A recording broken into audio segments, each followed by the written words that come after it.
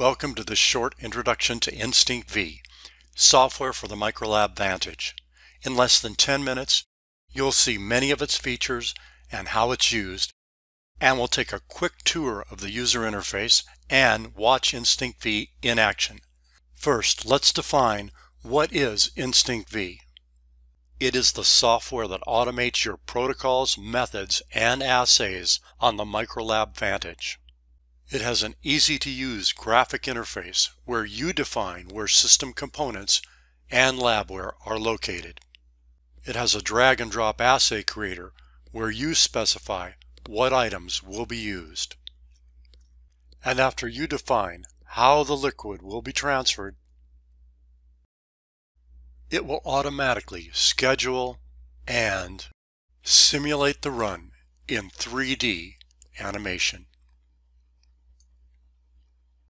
And to program Instinct V, as you just saw, you simply provide three elements: where system components, carriers, and other resources are located, what items such as tips, plates, and tubes will be used, and how you want the liquid transferred between sources and targets.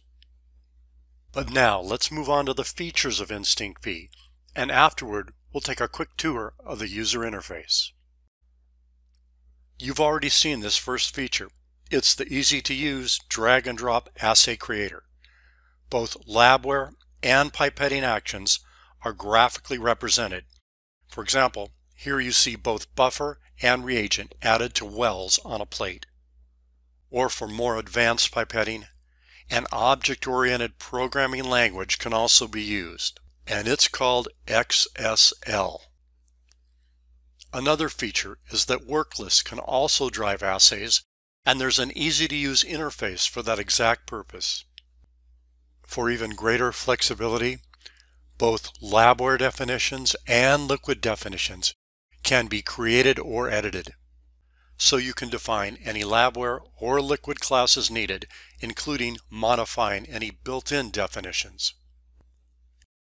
Custom dialogues are especially valuable for operators, and they're easy to create.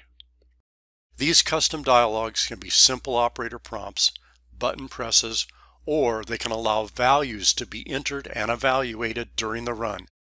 And any dialogues or library items are easily added to the assay from the drag and drop extensions, just like you see here. The scheduler is another important feature because it plans and creates a schedule where all the required labware, pipetting, and transportation are predefined. There's no need to specify when or where items are moved, because the most efficient transports are set up and will be used at runtime. And you can see this in the Gantt chart that we call the scheduler. In addition, Instinct V will also coordinate any transports or device usage or pipetting that can occur in parallel. This results in speed and efficiency within a single assay or between multiple assays, such as workflows. As you see here, the circle area shows that pipetting, centrifuging, sealing, and transportation will all occur in parallel. All consumable items are also calculated and managed, as you can see here in the scheduler, and this can include the number of tips, plates, and even the required amount of liquid from specified troughs. Another feature of Instinct V is the automatic management of all loading, unloading, and reloading of items required for the assay. And of course, before you run the assay on the actual instrument, you can simulate all the activities and transports on a 3D animated model. So you just saw many of the features of Instinct V, but there are others, including reusing tips between runs, smooth error recovery, and more. But now, let's look at Instinct V in action and learn what the user interface can do once you tell it where, what, and how. After logging in, the first thing that appears is the dashboard. And it's like the dashboard of an automobile. You can see if any maintenance is required, if the instrument is connected online, if there's anything scheduled to be run, and the user that's logged in. Above you see the navigation buttons. You'll use these all the time. You can create new documents such as assays, workflows, and transfer patterns or liquid definitions here, and you can open existing ones here. You can also use these Windows-like commands, and everything is detailed in the manual. But now, let's open the system document, and that shows us our instrument definition. And here's the system document that I've opened. It's already created for this tutorial. All the parts you see are selected from the parts list, and they appear in the inventory. Your system will be a little bit different depending upon your chassis and everything that you've ordered. And this instrument view is the basis for the 3D model, and it's also the basis for where things go. So let's go to the workspace view of our instrument model. And here in the workspace view, you select the resources. We call them position resources, and you determine where they're located on the deck or for devices if they're off the deck. This is where items are located. Now let's set up an assay, and that will determine exactly what is used. And here in an already created assay is what will be used. Labware, tubes and plates, simply drag and drop, and any actions that you want, simply drag and drop. For example, to remove liquid from the tubes to the plates, or from this plate to wells on another plate. And to define exactly what is used, double click and you get the properties. This is where you select the labware type and the starting and ending positions. That was the where. Now they may be beginning at one position and move to another position, such as plates from an entry exit to a carrier, or from one carrier to another. And so now you can see that in the assay we define what is used. And finally, how.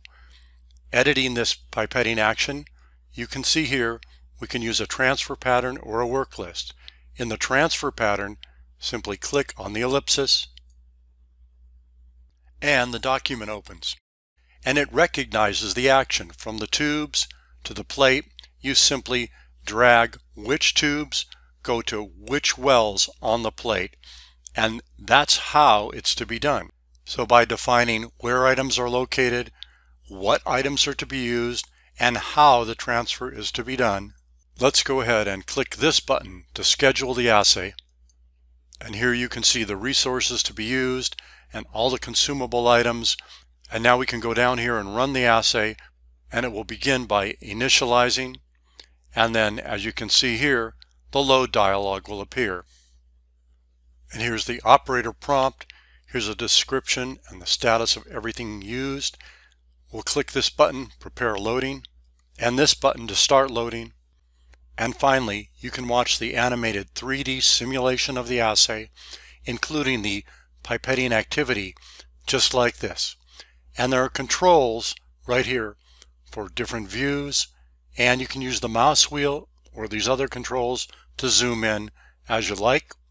And so you can see where items are located, what items are used, and how it's done.